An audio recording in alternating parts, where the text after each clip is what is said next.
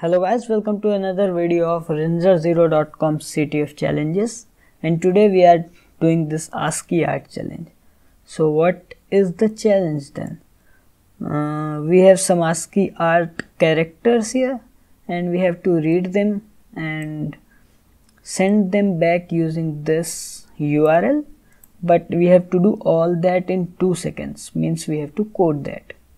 So let's do this, let's code the problem. But let's firstly roadmap how I'll do that. So what I'm thinking is copying all the characters to a file, all the possible characters to a file, and then compare them and get and using that we can get that what's the character, right?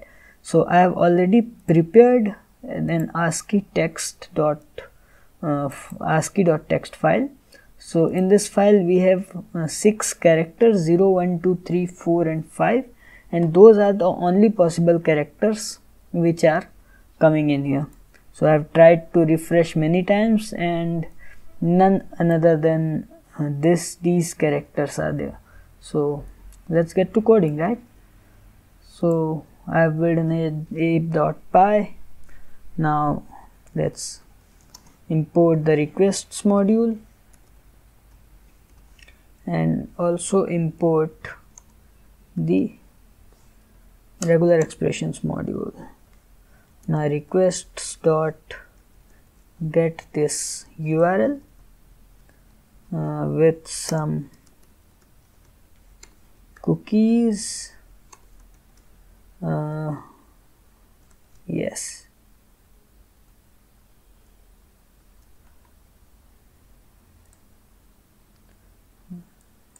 PHP session ID, PHP SESSID, and the value is this dot text. This is our data and we are going to now print the data. This should work probably. Let's see. Here we go. So I think we have our data here. Yes, this is our data. Now we have to extract these data out from this whole bunch of code in the page. So let's do that. We'll do that using regular expressions. So I'm going to my favorite website, regex101.com. It's a nice website for learning, practicing and even using the regular expressions. So let's build a regular expression to extract this data. I am using positive look behind to give the starting point of the data, and I am using look forward. Is this look forward? Look ahead. Okay, so I am using look ahead to set the ending point of the data. Here we go. And this is probably it, and I am getting my data what's in here. So I am just copying this regular expression and paste in here. Data is equals to re dot search with this regular expression this data. Perfect. First group is our data. Now let's print the data again and see how it goes. Nice.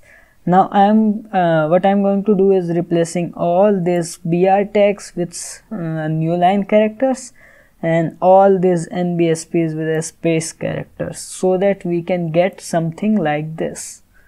So it would be easy to compare them. So what I'm going to do is I'm going to replace.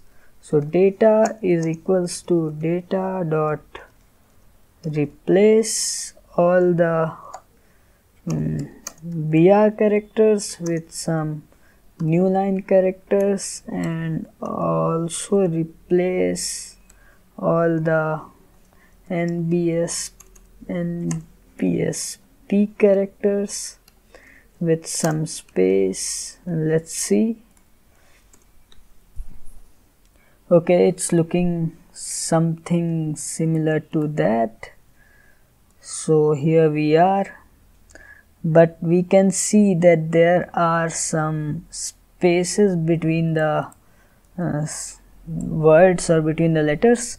So what I'll do is I'll also replace those double new line characters which cause these spaces, to remove the space with a single new line character. This will probably replace all the spaces in between the letters, and our letters will be like this. So let's do that. Let's run that again, and here we go. Now we can see that no new line characters are there, right? Perfect. But still there is a problem. This upper space is taking a lot of space here. So what I'll do is I'll firstly convert all the new line character. I'll split it and set it into array using a new line character, and then we'll see what happens. So I am running again, and here we go. I want to remove these 3 from top and these 3 from bottom, right? So what I'm going to do is I'm going to simply splitting it or cutting it from +3 to -3, and this would be probably our data, right? Oh, perfect. Now what I'll do is I'll convert them to array. So for that I'm going to write the web numbers variable. So our web numbers variable is an array, and for I in range 0 to. Now we know that the length of these is 50, because it always have 10 characters in here. 1 2 3 4 5 6 7 8 9 10.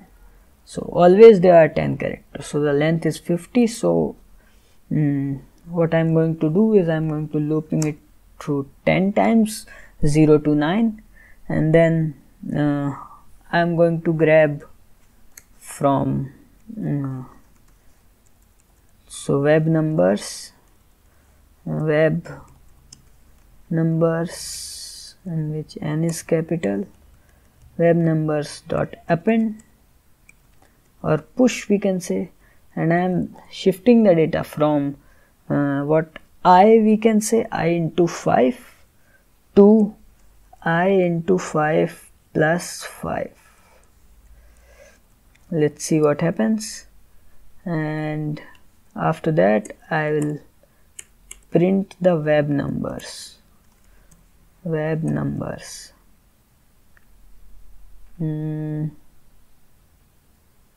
So it will still push the array, right? So let's join them. I'll join them using a new line character, and then dot join this.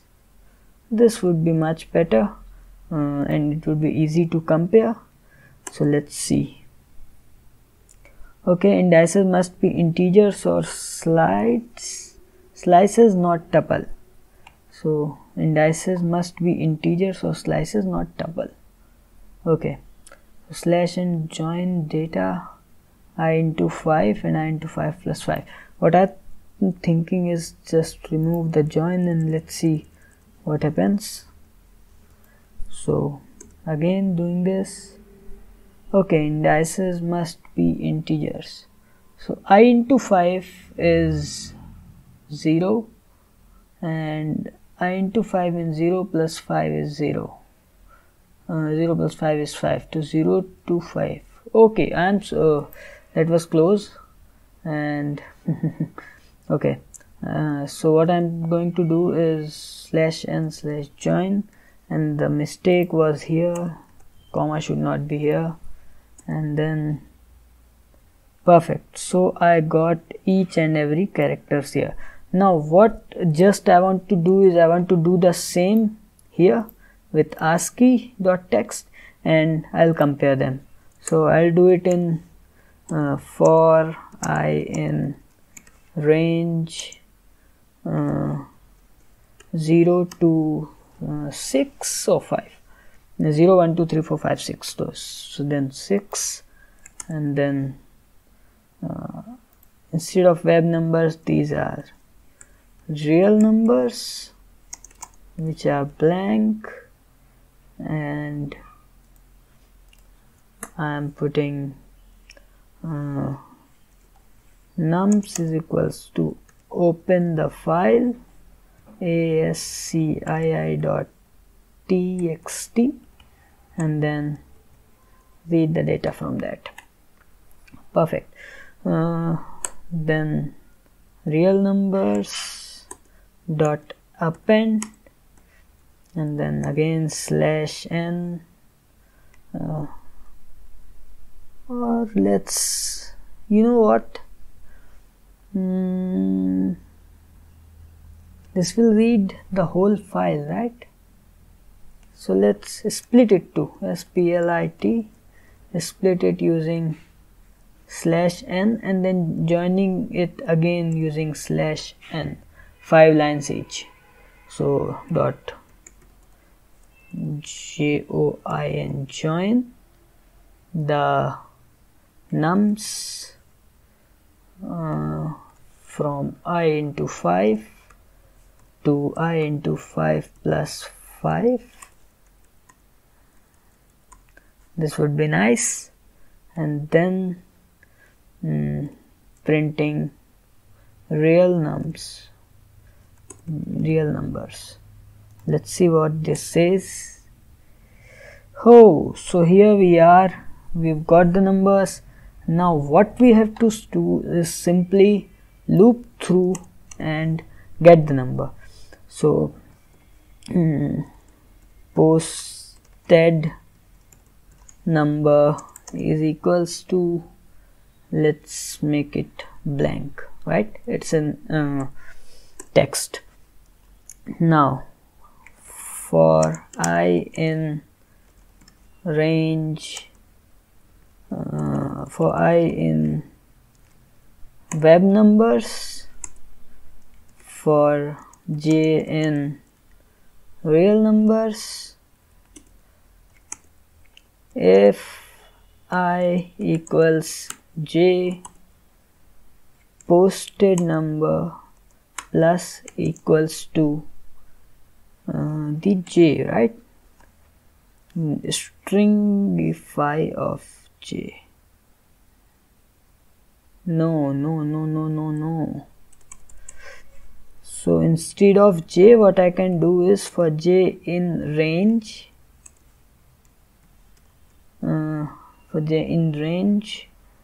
0 to length of real numbers. Yes, because I need to keep track of this, that index, right?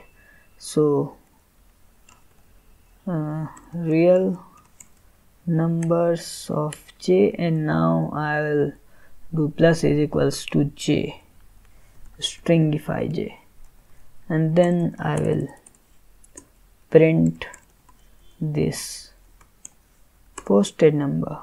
Let's see, I think this should work.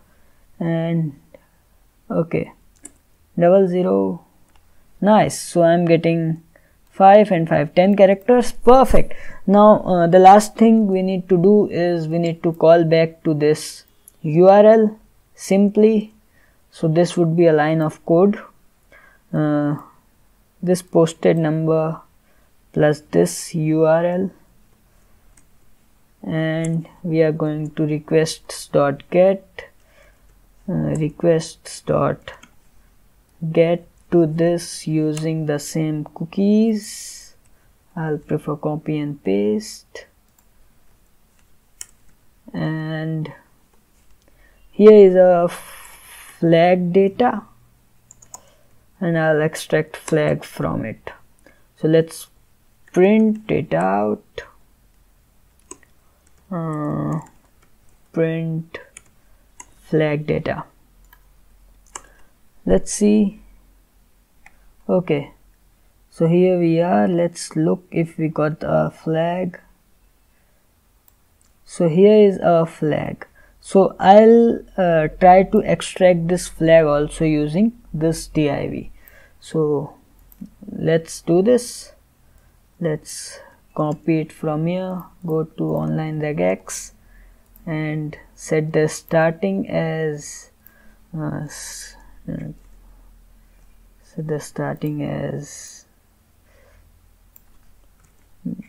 div, and class is equals to escape character flag escape character this, and I'll end it with something like closing div,